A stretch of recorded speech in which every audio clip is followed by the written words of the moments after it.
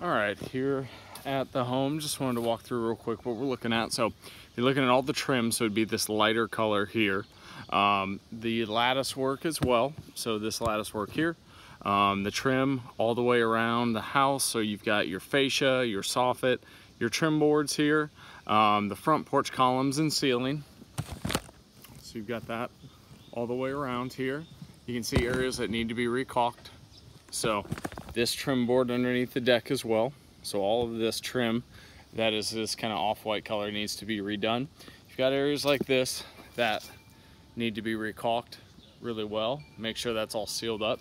You've also got a small trim piece along the brick here. So all of that would need to be redone.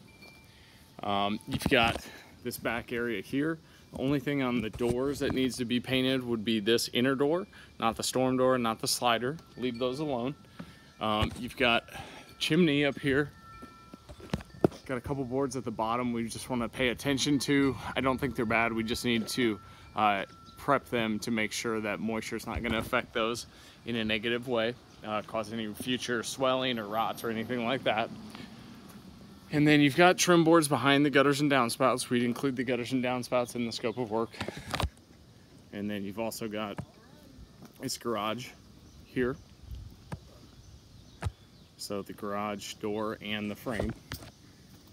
Again, you've got some caulking that needs to be done all the way around the house, or all the way around the trim. A separate item for this privacy fence here. So this fencing, that's a lattice work. This will all be recoated to match that kind of lighter trim color. So it kind of works its way all the way around the back side here. And we'll kind of just take a look. Obviously it needs a good wash. Make sure it gets cleaned up. But it stops right behind this pine tree here. All of this we're not touching. So it stops right here. So that would be taken care of and repainted. So same thing with this structure here, this outdoor sitting area structure. You've got the trim work, the soffit and fascia. So all of these horizontal and vertical trim boards, window trim as well. Got the trim on the barn door if you did want it painted to be done. This flooring is not part of the quote. We'll go to here, this line. So everything in here will be recoated up into this line right here. This was just done and they would like this to be redone. So the floor in here, and then the trim in here, not the kind of tannish color, not anything that's this color, just the trim in the door here. And then the bulk of what we'd be looking at would be the ceiling. So the ceiling, she would like a light blue, sky blue. So we'll do that, and then we would do the trusses or the beams, kind of that lighter trim color. You're gonna see it kind of goes back this way as well.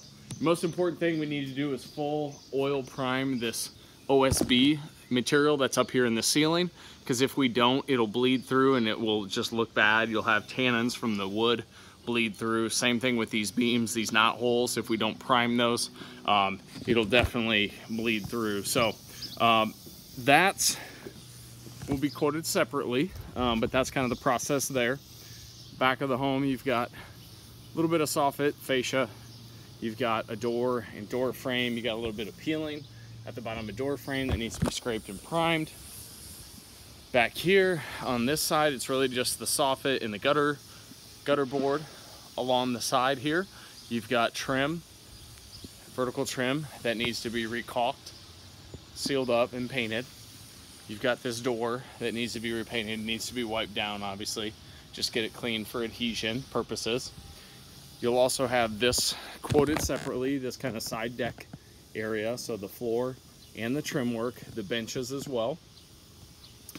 All of that will be quoted.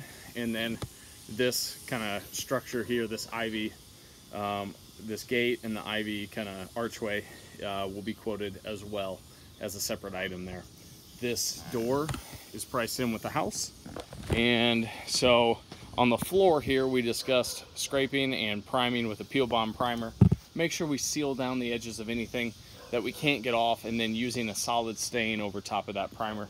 Solid stain is going to hold up better than a paint would if we put a paint on there. Same thing with your bench, you'll want to use a stain as opposed to a paint. So that is pretty much the scope of the work there. If you have any questions, feel free to let me know, but I'll get this quote worked up for you, and I'll have it over to you later today. Thank you.